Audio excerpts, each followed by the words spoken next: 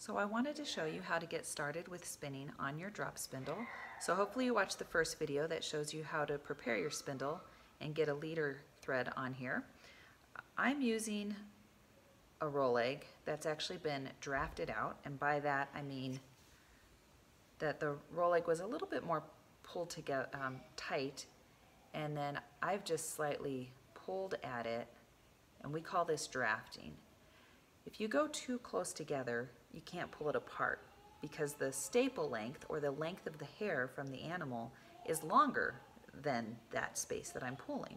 So this is wool, it's from a sheep, and I would bet the staple length is probably 5 inches or so. So I need to spread my fingers out at least 5 inches to be able to pull and separate those fibers a little bit. And what that does is it just makes it a little bit more airy. It gives you a little bit less dense yarn. It gives you a little bit less to work with. And to make it all fit on the screen to show you, I'm actually just going to go ahead and draft that all the way apart and get a smaller section to work with. So when we're starting, you get your drop spindle together, and I'm actually going to hold it with my knees as I get this started. So I'm holding the drop spindle with my knees, and I'm separating out the loop that I tied on here, and I'm going to place the drafted fiber in here. Now, when you're starting out, you might just want to wrap this a little bit just to get it used to it until you have this secured. You could even tie it on because you're probably not going to use the tiny bit of yarn that's right here by the leader. So you could even tie it on if you want to get it started if you find that your drafted piece here keeps sliding out.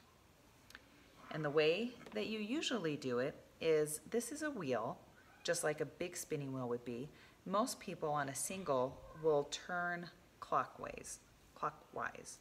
So as they are spinning, they are moving it so that their wheel is going clockwise. And then usually when you ply two yarns together, you go counterclockwise.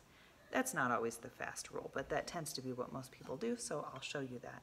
So I'm just going to take my spindle and twist it with my fingers so that it spins clockwise. And as I do that, I'm just going to grab it right now, you can see that it has twisted that yarn that was on there, and you can see how it's put a spin onto that.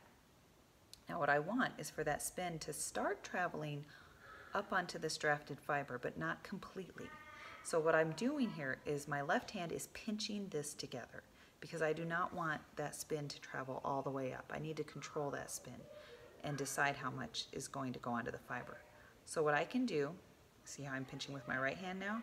I never let go of where that fiber is controlled. I'm going to come up here and pinch with my left hand and let go with my right. Now you can see how that spin started twisting and spinning into my drafted fiber here. I'm going to do this another time. Really get it going. And I'm letting it spin a little bit, and then I'm grabbing it and putting it between my knees so that I can focus on my hands.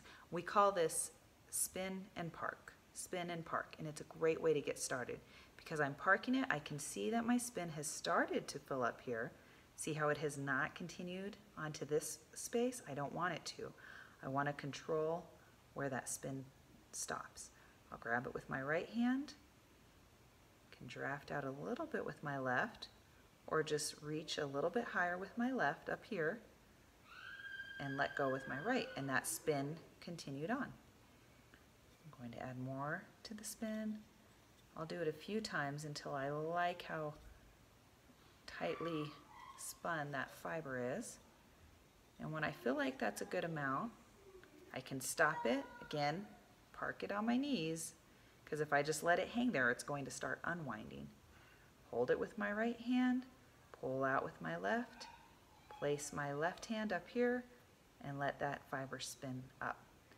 Now this had a little glub of there we go, some extra little piece of wool there. I don't need that. So I'll just continue doing this. Now when it gets pretty long, see it's starting to get kind of long, I'm going to unwind it down here where it's on the hook, and I'm going to wind it onto the spindle, the dowel on the bottom.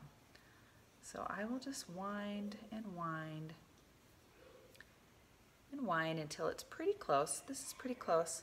I'll put it right there where that notch is at.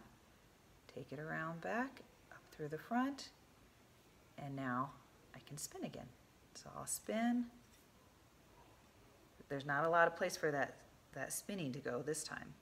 So as I pull out, put my left hand up here, that spin's going to travel up.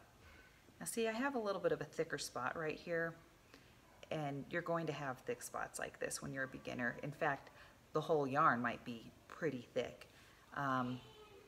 But the good news is keep that stuff, because it's really hard to spin thick yarns. Once you become pretty proficient in doing this, it can be hard to go back and make something cool and unique like this big piece right here. So enjoy it. It's going to seem frustrating that you can't spin thin when you're starting, but the reality is it'll be hard to spin thin again as you keep going through. So there's some pointers about spin and park technique as a way to get started on a drop spindle. And the nice thing is you can just pack this away and bring it with you. I keep a spindle in my purse at all times, and what I'll do is I'll just wrap my fiber, and I'll actually take all the big thick part and tuck it up here onto the hook, and this is a great way to just be able to stick it in my bag and take it to go. So that's the way to get started, and then just keep practicing and going through it, and you'll get the hang of it.